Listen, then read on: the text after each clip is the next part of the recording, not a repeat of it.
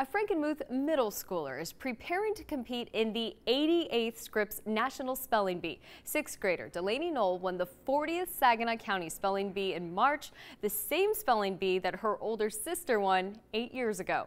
As NBC 25 photojournalist Jesse Gonzalez shows us, preparing for a spelling bee is a family affair.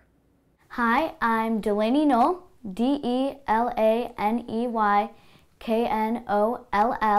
and I am the Saginaw County Spelling Bee champion. IGNEOUS. I have a good memory, I guess, and it's just fun to learn the different words, like how to spell and different meanings. I guess she's just, she's driven. You know, she always wants to do her best, whether it's in school or in sports or in the spelling bee. It's not the kind of stuff I like to do.